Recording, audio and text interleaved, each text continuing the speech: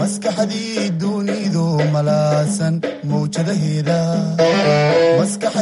dunidu malaasan mawjadaheeda kala miirtay ee macnaysay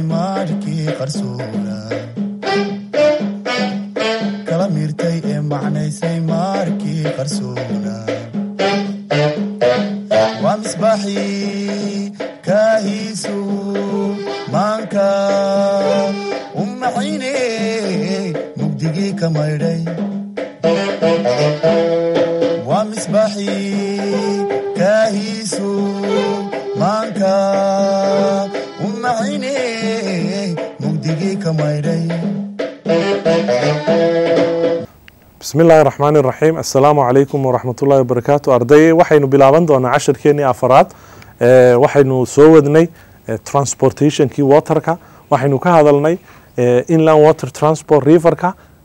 lakeska iyo markaasi canaliska waxaynu sii wadan doonaa markaa 10 keeni inaga oo tusaale soo qaadananay kanaalka sawirkiisa oo aynu tusaale soo qaadananay Suez kanaalka oo aynu tusaale soo qaadanay Suez kanaalka waka markaa iyadoo ay isticmaalayaan maraakiibta waxaynu ugu xiga markaa advantage and disadvantage of inland transport ku faa'iido darro maxaa uu leeyahay waqtiga oo inoo yar darteed waxaynu sheegi doonaa qodobada waaweyn. Advantage-ka uu leeyahay inland transport-ku waxa weeyaan waa transport-kii lagu isticmaalayay webiyada canaliska iyo sidoo kale haraha waa low cost baa la yiraahdaa waa kharashka yar kharash badan uma baahna larger capacity wax badan baa lagu qaadaya flexible surfaces marka flexibility baa badan oo waxa weeyaan can be adjusted to individual requirements qofku wuxuu u baahan yahay baa lagu adjust gareyn karaa oo qofku meeshuu doonayo tagi karaa safety-gina waxa weeyaan waa mid isaguna wanaagsan. The risk of accidents and breakdowns in this form of transport are minimum. Shilalka ayaa aad ugu yar marka kharashka oo yar iyagoo wax badan qaadaya iyadoo markaasi qofku kolba meeshuu doonayo uu geysan karo uu tagi karayo iyo markaa shilalka oo ku yar. waxaynu ugu xiga disadvantage-ka waa slow speed-ka aad buu hooseeyaa limited area of operation meelo yar oo kooban bay ka shaqeeyaan seasonal character mararka qaarkood waxa dhacda in haddii cimiladu ay isbedesho tusaale ahaan xilliyada qaarkood cimiladu waxay noqon kartaa mid freezing oo temperature-ku aad iyo aad u hooseeyo taasi waxay keenaysaa webigii in qaybo dhan oo biyihiisii ka mid ay adkaadaan oo isku bedelaan ice transport-kiina uu adkaanaya mararka qaarkood waxay iman kartaa in unreliability isku halayn aanu yeelan karin waayo webigu mararka qaarkood wuxuu bedeli karaa kooraskiisa oo xaguu socday maaha meel kale ayuu mari karaa taasina waxay keenaysaa problem. waxayna ugu xiga markaa ocean transportku waa nooca labaad ee water transportka marka waxaan dhamaynay inland transportka riverska lakeska iyo canaliski waxayna ugu xiga markaa ka labaad waxa weeyaan waa ocean transportki waa kii la isticmaalayay badda ama badweynta la isticmaalayay. Ocean transportka marka laga hadlayo waa indispensable to foreign trade wuxuu aad muhiim ugu yahay baa la yiraahdaa ganacsiga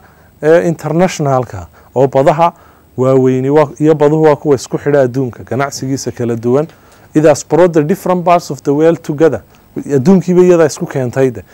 badahaasi waxaanay ka dhigtayba adduunkii one big world market hal suuq oo kaliya ayay ka dhigtayba waxaana lagu tilmaamaa inay tahay nooca ugu jaban ee transportation-ka. waxaynu u qaybinaynaa dhowr qaybood ocean transportka waxa ugu horeeya coastal shipping marka coastal shipping-ku waa one of the most important means of transport waa mid ka mid ah kuwa ugu muhiimsan for carrying goods in alaabta laga qaado hal dal from one part qayb to another qayb kale in a country dalkii it is cheaper waa jaban tahay and quicker more degdeg nooc degdeg oo gaadiid weeyaan wuxuuna ku habboon yahay in lagu qaado heavy bulky and cheap goods alaabaha culus ee sidoo kalena markaasi jaban sida coal dhuxul dhagaxda ironta iyadoo la geynayo meelo fog meelo it can save only limited areas waaye coastal shipping-ka markaan ka nimaadno waxa weeyaan overseas shipping labadan waxay ku kala duwan yihiin xagga markaasi marka laga hadlayo kan markaasi overseas coastal shipping-ku isagu meesha markaasi uu tegaya kan overseaska ayaa kasii fog saddex nooc oo maraakiiba la isticmaalaa overseas shipping marka ocean transportkii waxaynu u kala qaybinaynaa isaga coastal shipping iyo markaasi overseas shipping ayaynu u qaybin labadaas aynu kala saarana labadaasaa loo qaybinaya haddaynu usoo noqono markaa haddaba overseas shippingku waxa uu leeyahay 3 types of vessels saddex nooc oo ka mid ah maraakiibta kuwaasoo ka shaqeeya overseas shippingka markaa waxa weeyaan ka waraya waa liners baa la yidhaha linersku waa nooc ka mid ah maraakiibta ama shibiska waxay leeyihiin marka characteristicskan soo socda u fiirso ardayay fixed routes wada cayiman ayuu maraa meel cayiman buu maraya wada cayiman waqti go-an buu baxaya lacag go-anna uu qaadaya had iyo jeerna markaasi hal under single ownership shirkad keliya leh ama qof keliya ta ayaa leh marka meel bay ka dhaqaaqaan oo la yaqaanaa meel bay tagaan oo la yaqaanaa wada la garanayay maraan waqti go-an bay baxaan lacagtana markaa ay charge karayaan oo la yaqaana liners baa loo yaqaanaa kuwa trambisku waxay totally ka soo horjeedaan linerska oo linerska haddaynu nidhi waxay leeyihin fixed routes kuwani ma laha fixed routes no fixed routes baan nidhi waxaa kaloo aan nidhi waxa weeyaan kuwani xitaa ma laha jadwal ay ku baxaan kuwii hore jadwal bay lahaayeen keliya kuwani waxay baxaan markii la buuxiyo uun markay buuxsamaan way soo xidhanayaan maalinba alaabbaa lagu soo rarayaa waqti kadib bay baxayaan bil weeg hadday maalintaa ku buuxsamaan bay baxayaan waxaanay tegayaan un kolba ciddaa buuxsatay xaggay tidhaahda noogeeya they can be chartered by exporters and are ready to sail anywhere at any time meeshay doonaan bay tagaan ganacsatadaana had iyo jeer ka haysata tangarisku iyagu waxa weeyaan kuwa loogu talagalay inay qaadaan oo keliyaata shidaalka marka waa kuwa la yidhaahdo maraakiibta shidaalka tangaris baa la yidhaha iyagu ma qaadayaan alaabahan kale waxay qaadayaan oo keliyaata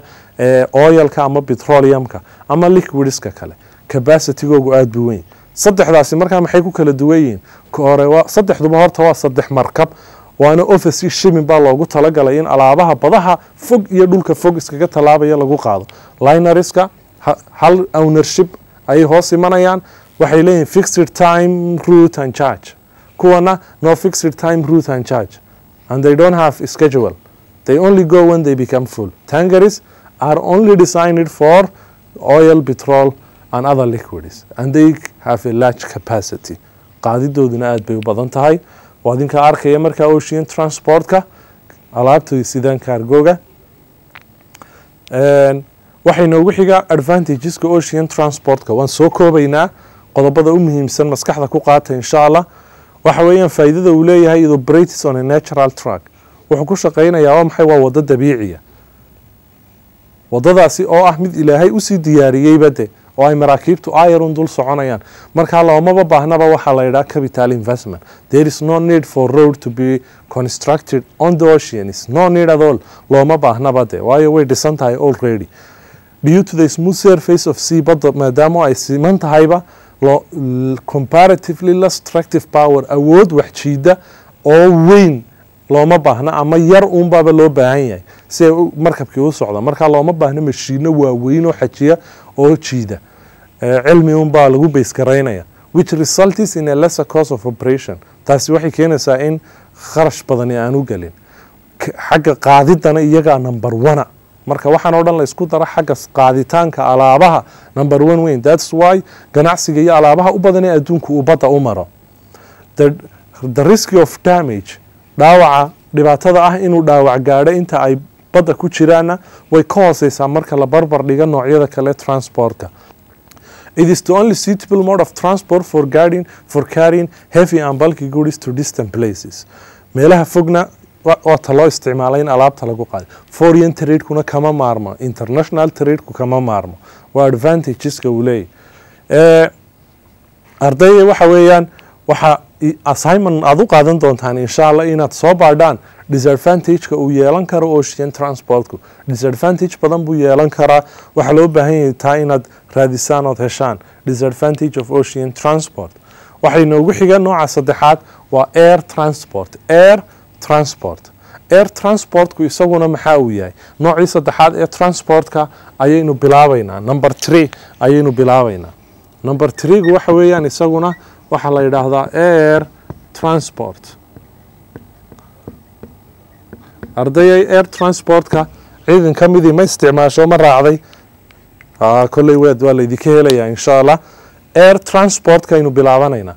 kan waxaa la yidhaha the mobility of men and material by air is called air transport waa isku socodka dadka iyo alaabaha ayaa waxaa loo yaqaanaa air transport it is the fastest means of transport waana ka ugu degdega badan leh okay waana waqti badan baanu badbaadiya maxaa ka mid ah advantageska iyo disadvantageka uu air transportku leeyahay number 1 fastest mode of transport waa ka ugu degdega badan leh no physical barriers to air transport wax ka hor imanaya oo aad diyaaradihii carqalado la taaban karo ka hor imanaya ma jiraan waayo wadadu waa free way bannaan tahay for transporting easily perishable commodities waxaa loo isticmaalaa air transportka in lagu qaado alaabaha perishable commoditieska perishable commoditiesku waxaa la yidhaahdaa waa alaabaha hore u xumaada ee hore u khaayisa perishable goods maxaa ka mid ah waxaa ka mid ah vegetableski baa ka mid ah tusaale ahaan vegetableski baa ka mid ah waxaa ka mid ah flowerski baa ka mid ah fruitski baa ka mid ah flowerski iyo fruitiski and fruities saddexdaasaa la isku yidhaahdaa perishable goods marka air transport is mainly used to carry the perishable goods vegetables flowers and fruities sababtu waa maxay maadaama ahin kuwa ugu degdega badan la air transportku waxay fudaydinayaan in si degdega alaabtii loo geeyo meeshii loo baahnaa taasina waxa speedka degdega ay wax ku qaadayaan baa keenaya in alaabahan loo isticmaalo haddii tareen lasoo saaro ka waran dee tareenka marka lasoo saaro waa inay noqdaan kuwa la yidhaha gm crobiska marka gm crobiski kuwii freshki maaha laakiin kuwii genetically modified crobiski ayaa kuwaasi la samayn karaa laakiin kuwa freshka ah ee markaasi organiga ah waxay u baahan yihiin fast transportation oo ah air transportka waayahay waxaa ka mid a markaasi advantageska marka meritiska xagga u sarreysa ciwaanka meritis of air transport kelmadda merit waa advantages demeritna waa disadvantage air transport also plays a crucial role in promoting international trade ganacsiga caalamigana air transportku uu dhiirigeliyaa waayo ganacsiga way isku xidhaan sidoo kale air transportku waxay cajiib ku tahay timeka ayaa markaasi lagu ilaalinaya there is no delay at all dib u dhac ma jiro waxa weeyaan 1 minute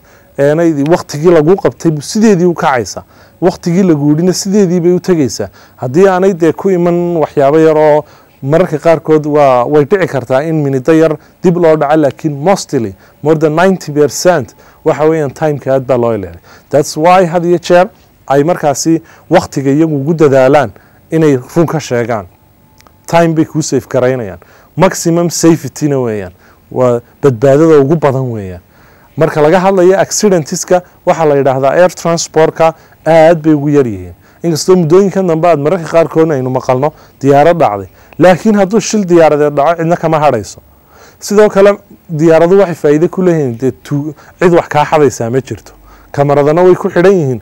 sidoo kalena dee xaguuba tegi qofkii hadduu wax kaa xado waxa weeyaan waa ibaadha unbaad leedaha waa lagaaga soo helaya aakhirka sidaasi darteed laakiin gawaarida iyo kuwa kale dee waxa weeyaan qofkii uu ka degayaa dibna uma arkaysa sidaasi darteed maximum safety bay leeyihiin no loss due to accident or theft waxay noogu xiga qaybtaasi waa idinka arkay air transportka sawiradiisii kala duwan xitaa baaluunkaa la raacayo ayaa ka mid a isaguna air transportkii waxay noogu sii xiga markaa demerities of air transport faa'iida darrada ay leedahay air transportku maxaa ka mid a demerit waa disadvantagekii numberka koobaad waa maxay the air freight macnihii kharashka lagu raacayo diyaaraduhu are very high waa dee qaali that's why dadka badankoogu aanay u raacin de sababta waa maxay waa very expensive waa qaali de air transport can only be used for such goods for which payment of higher freight is justified dadka alaabaha diyaaradaha ku qaataana waxay ku qaataan alaabaha markaasi hadhow ay hubaan inay macaashkii ka helayaan de ee u soo celinayaan lacagtii waxaa ka mid ah carrying capacity of planes when compared with ships is much less xagga waxay qaadi karaan size-ka awood capacity-ga ay qaadi karayaan diyaaraduhu marka la barbar dhigo maraakiibta way ka yaryihiin xagga carrying capacity-gi iyaga yar saddex sea transportka marka loo eego sida sea transportka oo kale is also affected by bad weather conditions cimilada saamaysa halkaa waxaa ka garanaynaa hal disadvantage oo ay lahaayeen water transport waa maxay waxa uu ahaa gaar ahaan oceanku waa cimilada saameyn ku leh hadday duufaana dhacayaan tropical storms iyo cyclones iyo waxay keenaysaa taasi in aanay shilal badani dhacaan isku socodkiina uu istaaga ama yaraado kana waa la mid haddii volcano ay aad u qaraxday aash hawada aad ugu sii daysa diyaaradii ma mari karayaan oo diyaaradaha ijiinadoodii bay dhibaato u geysanaysaa waxaa kaloo iyaduna ka qayb qaadanaya haddii duufaana ay jiraan iyadana sidoo kale dee hawadii way khalaysa taasina waxay keenaysaa in diyaaradii istaagaan the formalities to be complied with waxyaabaha qofka looga baahan yahay formalitiesku waa waraaqo badan baa laga shaqeeya ama tusaale ahaan fiisaad basaboor baad u baahan tahay fiisii baad u baahan tahay waxa weeyaan meelaad saxiixaysa waa full of paperwork gawaadhidan iyo waxaan kaloo dhani waa tigidh yar oo keliya ku haya laakiin diyaaradaha waxyaabo badan baa la iskaga baahan yahay taasi oo dad fara badan ka cadhaysiisa dadkuna ma jecla waxaasi frustrates the marketers dadka markaasi ganacsatada way ka cadhaysiisaa transporting low value goods by this mode will not be economical haddii qofku uu diyaaradu isticmaalay inuu ku qaato alaab qiimaheegu hooseyso dee dhaqaale kama helayo waayo tii lagu qaadayay baaba ka badanaysa wixii kaaga soo baxayay haddaan ka waran diyaarad saarta alaab markaan hadhow iibiyo $100,000 iga soo baxayaan marka la ii qaadana markaasi haddii $200,000 igu baxayso dee khasaare anigii baa gelaya markaa waan iska ilaalinaya inaan alaabaha yaryar ku qaado sidoo kale markaasi air transport cannot connect all market places suuqyada adduunka oo dhan dee iskuma xidhayso ayaa la yidhaahdaa waxay noogu xiga oo aynu markaasi ka baxnay ardayay waxaynu sidaa ku dhammaynay transportkii baynu intaasoo dhan kusoo jirnay marka transportkii waxay noogu xiga marka communicationkii definition ahaan communicationka waynagii soo hadalnay oo waa the exchange of information or messages of people waa isweydaarsashada dadku ay isweydaarsanayaan wixii informationa ayaa la yidhaahdaa sidaasi darteed iminkana waxaynu ka hadli doonaa ama qodobka kale aynu focus garaynana wuxuu noqon doonaa communicationkiibuu noqon doonaa marka waxaynu qaadan doonaa haddii la yidhaha communicationka qaybihiisa communicationka waxaynu u qaybinanaa isagana 3 qaybood baynu u qaybinaynaa 3 qaybood waxay noqonayaan markaa written communication waa isgaadhsiin qoraal ah sida waraaqihii iyo wixii la halmaala waxa ku xiga isaguna oral markaasi isagu oo kii afka ahaa iyo mid la odhanayo audio visual waa maqal iyo muuqaal de sida imika oo kale de imika ardayda recordka igala socota raadiyo hargeysa waa oral communication waxa noo socda isma arkayna de laakiin kuwa TV-ga igala socda ama internetka waxay noqon doonaan audio visual buu noqonaya waanaynu is arkaynaa waanaynu ismaqlaynaa marka communicationku waa 3 written oral iyo sidoo kale maxay audio visual marka ka oralka ayaa sidoo kale loo odhan karaa verbal waayahay haddaba aynu ku noqono verbal communication written communication iyo audiovisual communication iyagoo sharaxan written communicationku waa maxay waa kii lagu wada xidhiidhayo waraaqaha noocyadooda kala duwana ama reportka ama memoska notice boardska magazines-ki marka kan isaga writtenka messages can be revised several times messageska qofkii uu revise garayn karaa dhowr jeer ku noqonaysa ilaa way qorantahay ku noqonaysa the sender cannot receive immediate feedback qofkii markaa wax soo dirayna ma helayo feedback degdeg ma helayo waxa ku xiga oral communication kiyo waxa kamid ah face to face discussions telephone conversation kiba kamid ah presentation kan imika wadna kamid ah speeches ki advantages ka walaay maxaa kamid ah oral communication questions can be asked su'aalihi waa la isweydiinaya waana laga jawaabaya feedbackina waa immediate oo qofkii markaa maadaama oo oral aad wada hadlaysaan feedback baad ka helaysaa disadvantage ka waxa kamid ah few permanent records intaasi waa extra electronic communication waa ka imika ugu badan ee bulshadeenu ay caanka ku tahay waa kala isticmaalaya mobile phone-ki noocyadii kala duwanaa internetka sida paging-ka laptop-ki computer-ki email-ki faxki mashiinadii electronic notice boards-ki sabuuradihii electronic ahaa marka kanoo kale messageska si degdega ayaad u helayaa qofkii waliba distance aad u fog ayaa fariintii ay si yaro fudud ku gaadhaysa qofka adduunka cirifkiisa kala jooga ayaa maanta adoo halkaaga jooga si yaro fudud fariintaadii ay u gaadhaysaa adiguna aad u arkaysaa qaybtaasi waxay noqon doontaa assignmentka labaad ee qaadan doontaan insha Allah 3 differences u dhaxeeya one way and two way communication waa maxay differenceska u dhaxeeya one way communication iyo two way communication maxaa uu yahay one way communication iyo two way communication assignment u qaato soo baadha kii horena assignment kale ahaa demerits of ocean transport waxay noogu xiga adeegyada kala duwan ee isgaadhsiinta maxaa kamida de waan garanana waa telefoonkii baa kamida telefoonada idin wada agya leedahay sataan ayaa kamida faxkii baa kamida isaguna mid kasta soo shaqeynaya way ku yaalaan internetkii baa kamida isaguna ah shabakad adduunka oo dhan isku xidhayso oo computer ah marka waxba ku sii talax tagi mayno definition kooni sidee u shaqeynayaan way qoran tahay ka hore convert sound into electrical signals marka insha Allah waa akhri doontaan laakiin telecommunication service waa saddexda telephone fax and internet saddexdaas ugu muhiimsan waxay noogu xiga role of transport and communication in the economic development of Africa horumarka Africa transportkii communicationka xagga dhaqaalaha sidee bay uga qayb qaateen role of transport and communication in the economic development of Africa waxaa ka mid ah number 1 development of trade horumarka xagga ganacsiga because maxaa yeelay pirates are able to move to markets qolooyinka wax iibsanaya waxay awoodaan inay markaasi u dhaqaaqaan xagga suuqyada xaggaasoo productionku aad u sareeyo oo productionka aad loogu baahan yahay marka development of infrastructure communicationku waxay sababtay Africa inay sameysmaan kaabayaal dhaqaalo aad u fara badan infrastructure fara badan ayay sababtay dadka dhex inay sameys wadooyinkii meelo badan oo dalxiiska soo jiidata ayay keentay inay sameysmaan transport iyo communicationku wuxuu sababay international understanding among people dadku inay aad isku fahmaan dad kala duwan oo adduunka adiga oo tuulo yar iska jooga oo Somaliland hadii qofku uu helo markaa telefoon ama internet ayuu qof adduunka kala jooga hadii Ingiriisi ay isku fahmayaan ay isku fahmayaan Ingiriisiga ay labadooduba garanay waa cirifyadii kala duwan sidoo kale adduunkiibu meel kaliya iskugu keenay baalka internetka leeyahay dad fara badan baa ka shaqeeya malaayiin kala duwan baa Afrika ka shaqeeya promotes industrial development wuxuu dhiirigeliyaa horumarka xagga warshadaha way meesha haday leedahay good transport and communication waxay soo jiidanaysaa qolooyinkii maal gashanayay dalka to establish industry si ay warshado u sameeyaan sidoo kale meelaha transport iyo communicationka waxa ka sameysma settlement sidaan hore u soo sheegnay bilowgii chapterka markaynu ka hadlanay role of settlement and communication marka settlement develop where transport routes converge meelaha wadooyinka ay ku kulmaan waxa weeyaan deegaana ka sameeya linear settlement cross shaped nucleated transport opens up remote areas for exploitation of natural resource transport marka la hagaajiyo waxa uu sababaya in ay furanto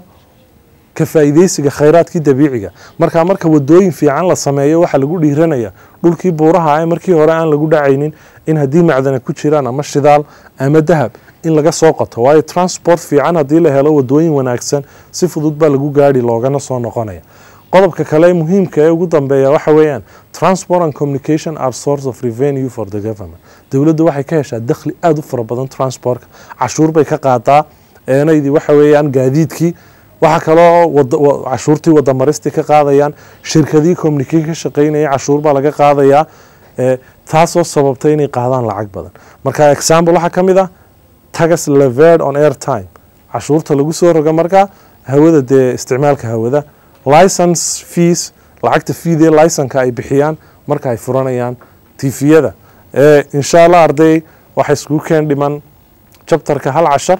oo hadduu Ilaahay dhaahdo aynu iskugu soo noqon doono casharkeeni maanta intaasi ayuu noogu egyahay halkan waxaad kala socoteen casharkeeni afraad juqraafiga maadadii transport and communication waxaan si toos ah ula socoteen TV-ga qaranka iyo sidoo kale radio Hargeysa aad baad u mahadsantihiin والسلام عليكم ورحمة الله وبركاته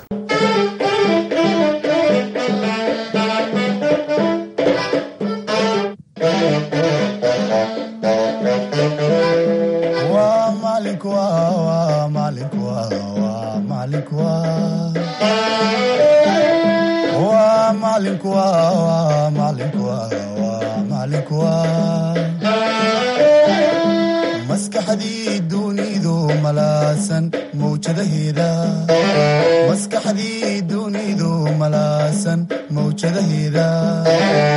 kala miirtay ee macnaysay maarkii qarsoona